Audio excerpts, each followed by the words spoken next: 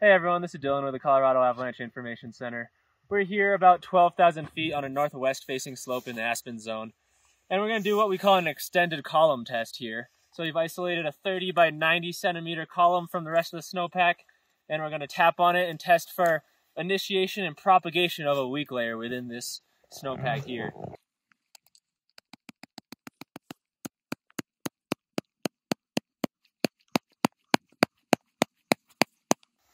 So we initially get no propagating results here, kind of showing us that it's getting pretty hard to trigger these deeply buried weak layers.